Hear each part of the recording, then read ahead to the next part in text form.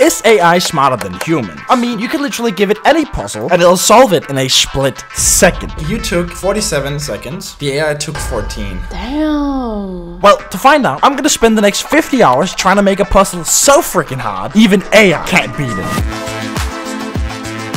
Now, my first point is to have so many different parts that the AI needs to solve that it gets so confused that it literally just gives up. So let's start off by making like a math problem, you know, like the one from the intro. But now, here comes the little twist, a little part that makes it hard for the AI. See, normally both of these objects would represent a number that you have to figure out by looking at what they equal, but we're actually gonna make one of them equal to 0. And then the triangle 4, which hopefully will make the AI miscalculate. See, I'm a little trickster, I trick the AI. I'm gonna beat that AI, I hate AI. And the second thing I want to add is count of squares. So it has to count how many squares there are, which with my ugly drawings will hopefully confuse the AI. And that's then gonna plus on to this last little equation here. There we go. I think this is pretty good. I don't think AI can beat this. I'm gonna be so for real. But, you know, only one way to find out. Can you solve this puzzle? Let's see. Oh, it's thinking, oh my god, this is a bunch of nerd stuff. The final answer is 12 plus... That is terrifying. The AI was correct. How could it tell with my handwriting? Well...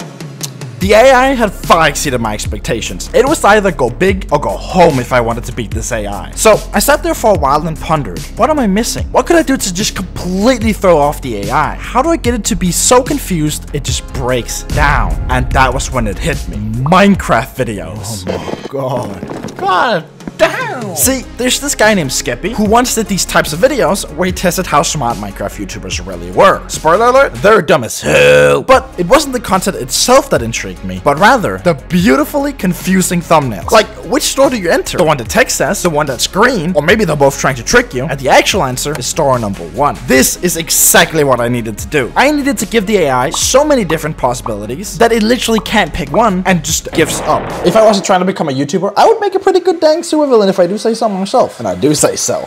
But I knew that wasn't enough. So, to make sure I would 100% beat the AI, I decided to make the entire puzzle a murder mystery story, with each chapter being a different puzzle that the AI had to solve and remember the answers to, so that in the end, it has to try and figure out who the murderer is. And if it's wrong, then we win these! Gotta make sure we don't get too cocky here now though, because if we actually lose to the AI, that would be embarrassing. Now, I already written down a little bit of the story. It goes like this. You and 2 of your friends just went to the haunted house that your crush named Clara lives next to. It used to be owned by the Razzie Snazzy family, but they all mysteriously died about a month ago. But Clara swears she's still hearing noises coming from the house every night. So, to hopefully make her like you gathered 2 of your best friends and decided to give it a ganda and solve the mystery of the noises. And that's pretty much the introduction. Now we gotta figure out the puzzles. Now, I think we can literally just steal Skeppy's idea with the doors. So let's just create 3 doors. 1 red with an X on top of it, 1 green with an X on top of it, last but not least, a red door with a check mark. And that is the correct one, because you know, has a check mark. By the way, if the AI chooses any of the other doors, the AI loses. See, there are 3 main rules with this entire puzzle. 1, I have to give the AI at least a bare minimum amount of information that it requires to beat the puzzle. 2, I can't lie or give any false information to the AI. And 3, if the AI chooses wrong or doesn't know what to do, that's that instant dub for us, baby! AKA, the AI lost. Now, once you enter the door, pretty much there's gonna be a giant hole in the floor with a sign saying, jump in. Pretty sus if I do say so myself. Now, what I'm hoping will happen here is that the AI is so stupid that it's just gonna blindly follow the sign and jump down, even though the hole is so big that the AI literally cannot see the bottom of it. But it is not the correct answer. The correct answer is actually to follow the tiny little path that's on the right, which leads to the kitchen. Now, when you walk into the kitchen, you see 3 things. First, an oven set to 200 degrees. Second, friend 1 literally chained up to the table. And 3, a tiny little note telling you to kill your friend and bake him to be able to solve the mystery. Now, I'm not gonna give any spoilers, but both of these will actually solve the mystery. But if it chooses Freyhead, you both go outside the house where you see both Clara and friend 2. This is the final puzzle. You have to figure out who was the murderer all along. And if the AI cannot figure it out, then the murderer is gonna kill all of you. So, I'm kinda excited to see what the AI cooks up. Let's see what happens.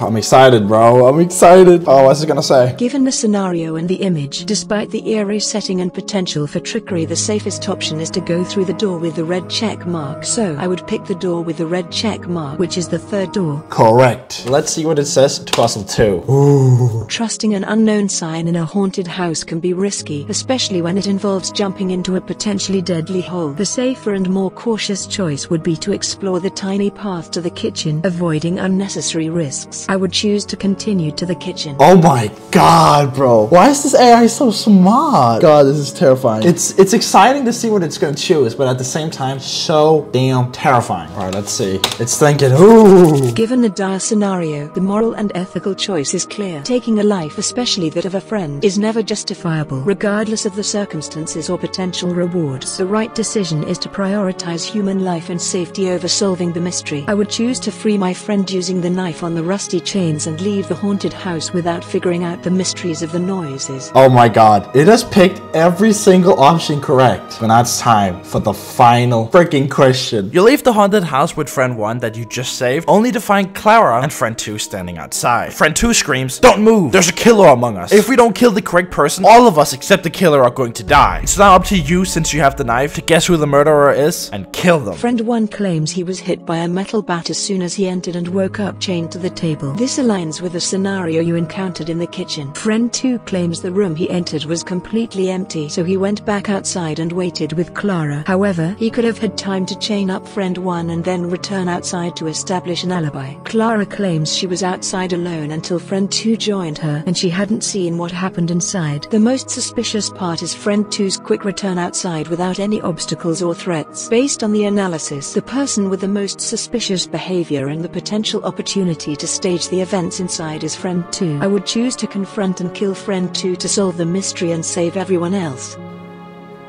Oh my god. The AI had chosen correctly on every single puzzle. I'm not gonna lie, I was kind of freaked out. If this is what it can do with just a silly little puzzle made by a silly little YouTuber, imagine what it can do in the real world.